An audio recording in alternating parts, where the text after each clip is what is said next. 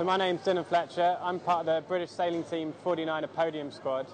And we do a lot of travelling around the world. And I think one of the things that we really don't like to see more than anything else is like when we go to some beautiful location and then the water's polluted, it's got bottles or rubbish in, and really just where people aren't, looking after what a great sort of resource and such an amazing playground that we have. And I think it's just a great shame when people don't, take responsibility and look after their rubbish and, not pollute the water. And I think it's one thing that as a global, population, we all need to do our bit to try and clean the waters up, because it's only going to get worse if people don't do something about it.